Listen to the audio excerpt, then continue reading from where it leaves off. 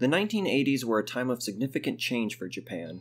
After World War II, the Allies implemented severe reforms and tariffs that heavily restricted the growth of the Japanese economy, leaving the state of Japan's industries a shadow of their former selves. Over the course of the next few decades, however, these restrictions would gradually be removed, allowing Japan to expand their production levels and re-enter global trade corporations. By the 80s, the Japanese economy hit an all-time high, with unemployment levels being at their lowest in decades and wages at their highest. This peak in national business was substantiated with the rising levels of technology manufacturing and consumption among the public, which in turn led to major social and cultural changes. With increasing levels of personal income, Japan's entertainment industry was now able to thrive and experiment far more than in previous decades, leading to many passion projects entering production. These works frequently challenged traditional Japanese values, and as such became quite popular among younger generations, who saw themselves inhabiting an entirely different nation than that of their parents, which promoted even further shifts among cultural attitudes.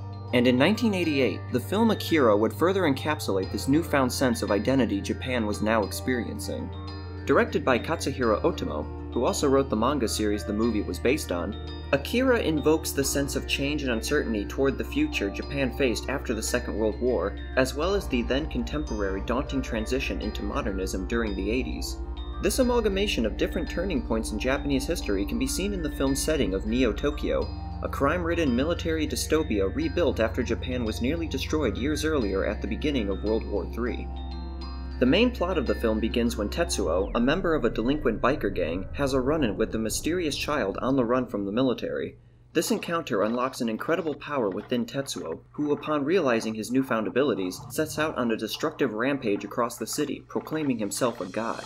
In response to this, various factions throughout Neo-Tokyo seize this opportunity to push their own agendas. Tetsuo's friend Kaneda wants to stop him from wreaking havoc. The military wants to control him and harness his power for themselves. The citizens worship him as a religious savior, and the children that accidentally gave him his power want to prevent him from freeing a powerful man named Akira, who they believe will end the world once awoken.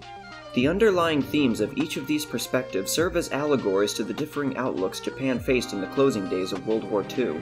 A government once thought to be invincible now finds itself dealing with the emergence of a horrifying new power that cannot be stopped or protected against. Meanwhile, everyday citizens struggle to adjust to a world where humanity is now aware of this power, and what implications this has for the future. What's more, the government's fear that Tetsuo will prevent Japan from hosting the upcoming 2020 Olympics mirror similar sentiments to the hosting of the actual 1964 Olympics, which were seen as proof that Japan had recovered from the war. But while World War II imagery serves as a more explicit backdrop, Akira goes even further by drawing parallels with Japanese history in the years since. After the war, many children were left without parents or much authority at all. This led to many teens seeking community and connection elsewhere, sometimes even joining crime gangs. Likewise, the youth of the 80s was seen as disrespectful and rebellious by their elders. Akira combines these two generations of supposedly misguided adolescents within the main characters of Kaneda and Tetsuo. Both are impulsive and aggressive teenagers whose parents are implied to be deceased, or at least absent from their lives. They are scolded and dismissed by the adults around them and frequently engage in criminal activity. But what's interesting is that both adults and teens can see themselves within these characters. Older audiences might relate to their lack of direction and struggle to find themselves in the real world, while younger viewers identify with the rebellion and glamour of living without discipline or supervision. And finally, there's how the world of Akira depicts science and technology not as something to be proud of, but rather something to fear and be cautious toward. Nearly every piece of machinery and equipment in the film is shown to be dirty, dangerous, and even somewhat disturbing. Very rarely in the film does the use of modern technology bring about anything positive to the characters, and in most cases, it just makes things worse. This outlook can be attributed to how traditional Japanese culture considers all form of nature to be sacred, and that industrialization must be controlled in order to prevent unnecessary corruption of the world. A belief that was only boldened following the use of atomic bombs, which not only devastated the ecosystems they were deployed at, but also left a vital mark on Japanese society. Science can bring about great positive change, but also bring about horrific consequences. However, the 80s saw Japan's culture shift rapidly toward a much more embracing perspective of scientific advancement.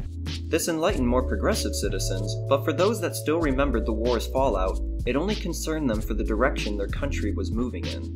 Akira released in 1988, at the precipice of Japan becoming the nation it is today. And while things have mostly worked out so far, the film's themes still stand as a reminder that one should always remember where they've been and be careful and pay attention to where they're heading.